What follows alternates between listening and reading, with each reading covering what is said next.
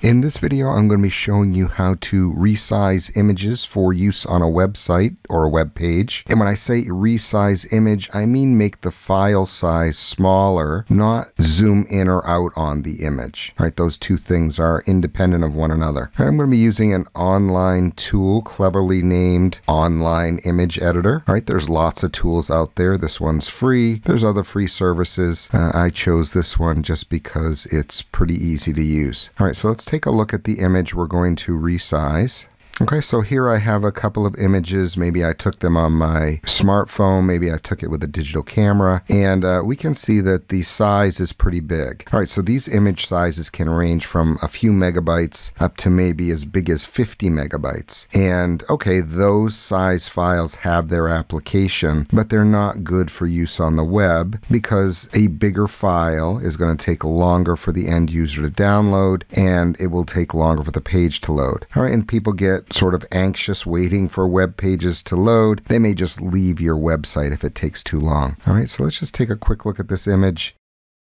Okay, so this is what that image looks like right off the smartphone. Okay, so I can go ahead and like zoom in or out on this image. And I can do lots of things to display it in a different size. But when I do that, I'm not actually changing the physical size of that file that it's based on. Okay, so that's what we want to do. And so then I'm going to jump into Online Image Editor and show you how to do that. Okay, so I'm just going to click on the Upload an Image button. I'm going to find the image I want to upload, and I'm going to click Open. And it's going to take a few seconds.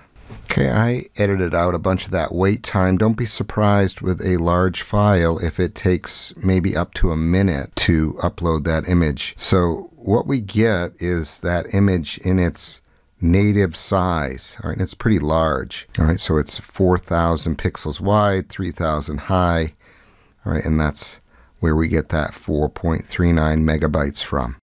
Okay, so we obviously don't need this much size for the web. When we resize it, though, we are going to lose some quality of the image. All right, so our job is to make the file smaller and not degrade the quality of the image to make it unusable. All right, so all I'm going to do is click Resize here, and then you can either use the slider, all right, to adjust the height and the width, or you can just type in a size. I'm going to type a size I'm familiar with, 1024.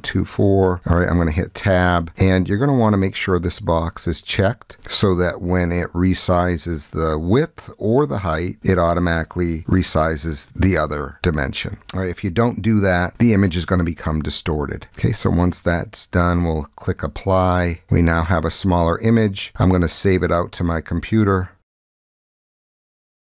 And I'm going to put it in the same folder. I'm going to change the name they are giving it to something a little bit more meaningful to me. So I'll call it Rainbow Small. And then I'll click Save. Okay, so now we have it. I'm going to go take a look at what happened to the size of the file.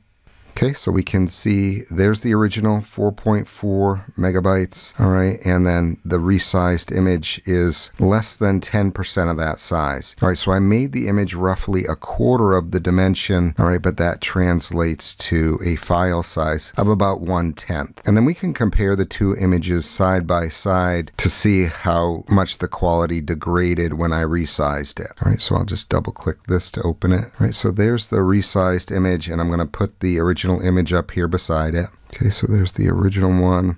I mean, it looks bigger here. That one is displaying in 100%, right? And you can see the entire image.